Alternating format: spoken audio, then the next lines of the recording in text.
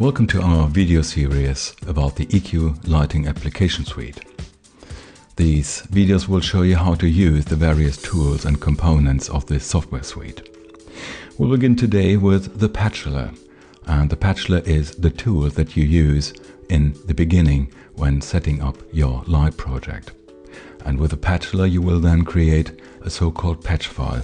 This can be imported in the programmer and tells the programmer what fixtures are used, how they are located, where they are located, and what DMX addresses and DMX universes are used. The Patchelor has various sub-windows. At the top you have a window which is the main tool menu.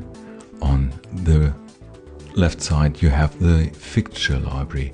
This fixture library contains many fixtures from various vendors with all the parameters that make up this fixture. On the right you have a properties window. This properties window shows properties of fixtures or the property of your workspace, the so-called section. And at the bottom you have the devices window. If you have connected any DMX output devices like Butlers or Butler Pro, then you will see these devices. They are discovered in your network. I don't have any DMX engines connected at the moment, so there are no DMX engines shown. You can add, if you want to do that, with the right mouse button. You can create dummy devices that are then really replaced by the existing DMX engine in the end.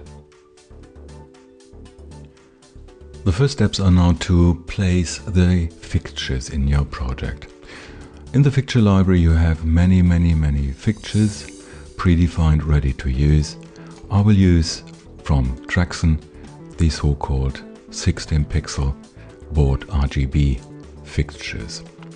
You can now via drag and drop place these elements in your workspace, in your section. Now I have defined 3 tiles with 16 pixels and they are anywhere on the workspace. I want to place them in the upper top left corner, and if I click into the section you will see that my section size, that it is called, has a width of 10 meters and a height of 7.5 meters. These fixtures, after clicking you can see it, are only 25 centimeters in size. So the section size, which makes up my programming area, is much too big.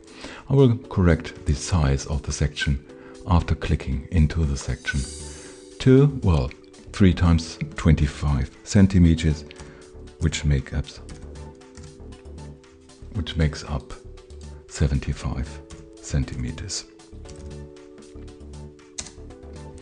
Okay, this is now the so-called section size, which is my project area. You should always define this section size because some tools in the programmer, they use the settings from the section size to map effects to the pixels of the tiles. If I now click a tile and try to move it, you will see it jumps rather fast. Cannot place it well, very good. I click again into the section and you can see that the grid is 25 centimeters. I will make this a tenth of the size of the tiles, so it gets easier to place in my section size. In the section view you can use the scroll wheel of the mouse to scroll in and out. Now, scrolling in, this is good to see our tiles. And now I can place the tiles at the right places where I want to have it.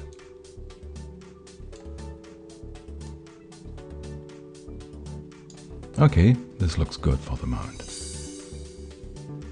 I will scroll in with the mouse wheel a little bit, and what you can now see is that the Patchelor distributed the DMX addresses like I placed the fixtures in the workspace. So here we have 16 pixel boards with RGB LEDs, so every board takes up 16 times 3 channels, and this creates the DMX scheme we see here. You can build these fixture configuration with the insert as a matrix. For example, if you want to place single LEDs, you can insert fixtures as a line, and you can see fixtures as single elements. What I did now is using single elements to place them. You can always draw on the workspace to insert fixtures as a matrix or as a line.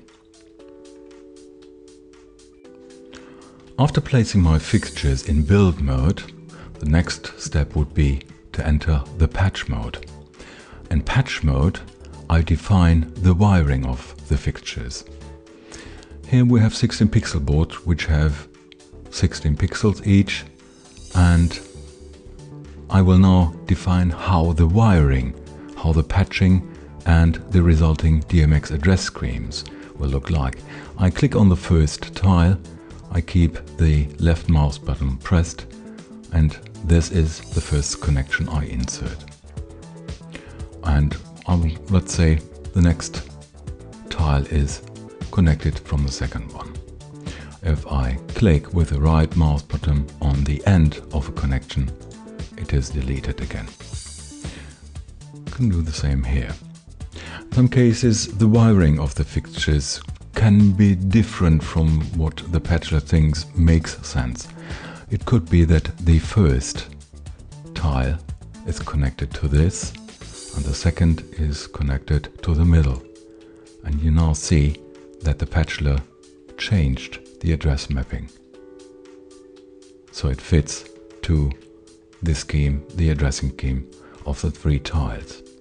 Well, I will delete them again and go back to a standard wiring. Okay, this was now the patch mode. You can always edit, going back to build mode, the parameters of your fixtures, because you have the DMX mapping here. You can also define completely different address scheme as you need it in your project. What I would do now is I want to save this project.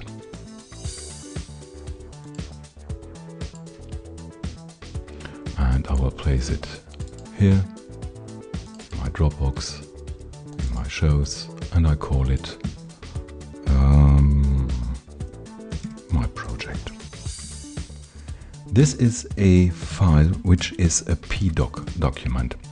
So this is not the patch file for the programmer, but this is your project in the Patchelor. You can then later load the project again, you can edit and then export another patch file and then import the different configuration in the programmer. And in the end, I also want to export the configuration as a real patch file for the programmer. We'll use the same place and we call it my project dot patx. This is now the patch file for the programmer. But the programmer can do a lot more. For all the fixtures you have here, you can change the arrangement, you can rotate, you can mirror, or you can align objects. The Patchelor is also capable of entering a so-called test mode. Going in the test mode, assume that I have real configurations, real fixtures, real DMX engines, and you have the Patchelor connected to the DMX engine. You can test your configuration, and this is done in the test mode. If I go into test mode, you have the possibility to test single lamps, you can test complete fixtures, and you can test all universes with all fixtures. I will begin with the test lamps. And I can now, with the left mouse button, switch on single dots on the tiles. If there were real 16 pixel board connected to the DMX engine, they would light up. And this is a good thing. With the right mouse button I can switch them off, and you can define also the colors that are used here as a foreground color and a background color. And in a real configuration I could now see if my address scheme and my placement in the real fixture configuration is correct. Another function of the Patchelor that you should know: you can, for the connected devices, upload new firmware. If you want to send a new firmware release to DMX engines, then you can use the Patchelor and you can update the firmware for the engines. Okay, this is now my little project, and I will now see if the programmer really understands what I have patched here. So I will terminate, I will end with the Patchelor and switch to the programmer. This now is the programmer of the EQ Lighting application suite, and this is covered in a separate video. I just want to show you how the patch file we created is now used. I go to File, Import, Patch, and I use the patch file I have created. Not the PDoc file, but this is the patx file, which is meant for the programmer. Now the programmer reads the configuration in the patch file, and he knows which pixels are used, how they are physically located, how they are addressed, and everything else that is necessary to build your light show. I use all pixels in my project, and to make it simple I use a predefined effect. Here you can see the programmer now knows my 3 tiles, and it also knows the borders, the section size of my project, and the effects engine needs these borders, this section size, to correctly compute an effect. I add an effect from the library. Well, take Pixel Explosion, and here you can see the effect is generated on the used workspace. And this all is defined via the patch file in the Patchelor. Okay, next will be the programmer, which is shown in the other videos. For example, here the effects engine and all other possibilities. But the first step is always to create a patch file with your configuration for your project.